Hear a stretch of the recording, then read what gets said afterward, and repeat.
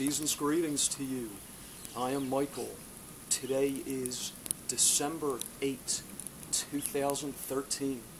As you can see, it is snowing quite heavily, and I am representing a Union Army soldier. This superb setting provides an absolutely perfect scenario for me to begin my new series titled Historic Soldiers Christmas. In this series, I will be presenting Christmas-related militaria. Today, I have for you an issue of Harper's Weekly. It is postdated January 3, 1863, so it was on the shelves in late 1862. The cover of this issue features a Union Army camp with what is believed to be the very first appearance of Thomas Nast's Santa Claus. Right now, I'm going to turn the camera over so you can get a closer look at this issue of Harper's Weekly. Here is a close-up view of the Christmas issue of Harper's Weekly. Once again, it is dated January 3, 1863. I'm going to show you the specific Christmas portions of this issue.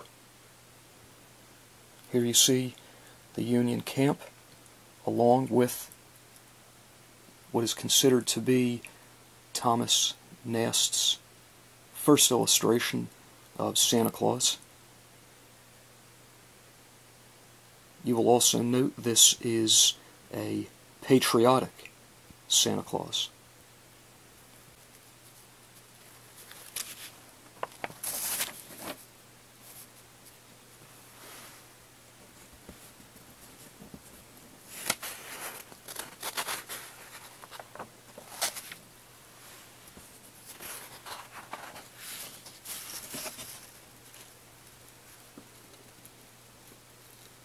Santa Claus among our soldiers.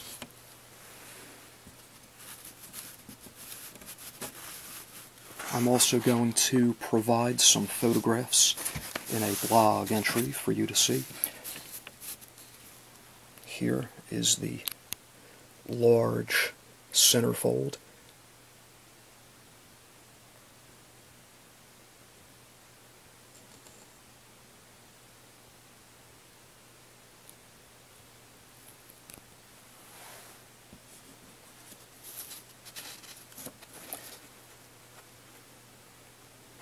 A woman with her children praying, and a man whom I assume to be her soldier husband. Here he is by the fire thinking about his family.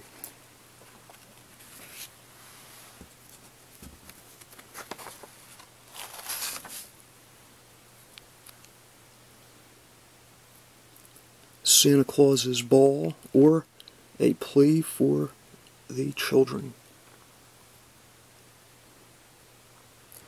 Here is another illustration of Santa Claus.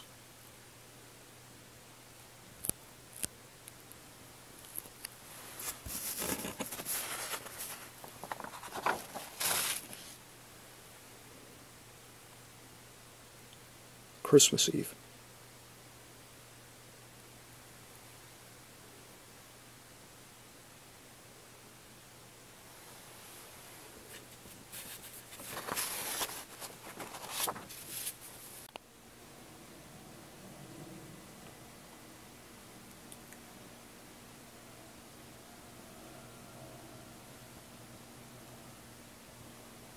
Here is one ad for holiday goods, and here is another ad for holiday presents.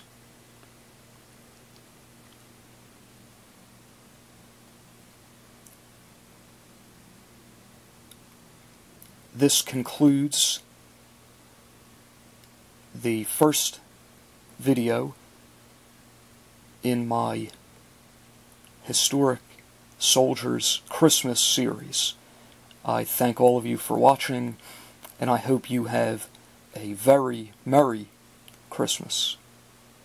Goodbye.